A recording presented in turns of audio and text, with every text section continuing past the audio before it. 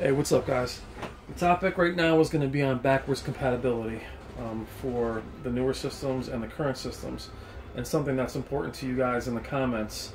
And try to explain what backwards compatibility is for people that don't understand it or don't even know they want it, or if they do want it. The process of backwards compatibility is to be able to play your old games on your new consoles and your new displays. What you're looking at in front of you is Black Ops on PC. It's running at 4K, but that's not the point of the comparison. The comparison should be that when you pop in Black Ops onto your Xbox One S, it should be able to look similar. And this is how it looks on 360.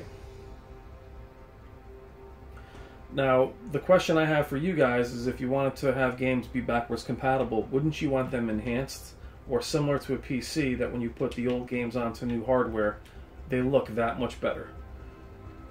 I'm not sure I'd want to play Black Ops 1 on such a large display, on a 4K display, and have it look choppy and muddy and just the way this game is looking right now. So when we're asking for backwards compatibility, I think we're all looking for things that are enhanced and not just an up conversion, because in reality this game, this is the PC version, doesn't look like it was up converted at all. It just looks like the 360 version, which, if that's what you want, that's fine. I'm just not sure why you'd want to play the 360 version of this game on your 4K TV. It's actually going to look worse as it up converts. I'd love to see our old games age well and be enhanced for the new systems. It is possible. PC does it constantly. This game is on PC. It's being run at 4K. There's no reason that you shouldn't be able to download a patch to play Black Ops on Xbox One and make it look, at least downsampled or up converted, make it look just as nice. I think you guys can probably agree that this looks pretty beautiful for a game that is, I think, 2010. It's got the lighting, it's got the movement of the lighting, it's got some of the effects. It is an older title, but this is a game that when you pop in your disc on a 4K display, you're like, wow, this game looks great. And then you can go back into your library, going back to the Xbox version. This is the kind of thing, when you pop in these games, the muddiness, and you're like, oh, I don't know why I'd want to play this on my new display. The effects are missing. So guys, I want to just propose and hope that we're not looking just for standard backwards compatibility, being able to use the same controllers and play the same games.